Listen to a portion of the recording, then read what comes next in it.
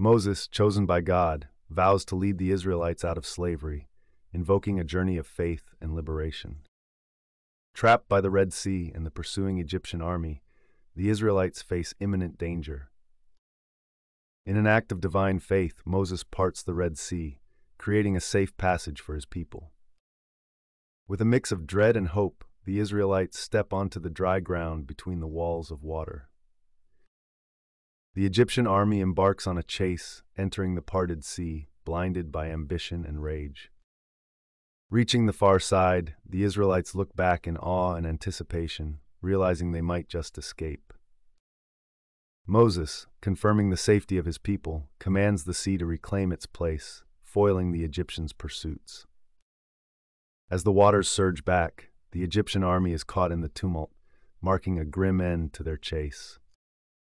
With their oppressors vanquished and faith affirmed, the Israelites celebrate their miraculous passage to freedom.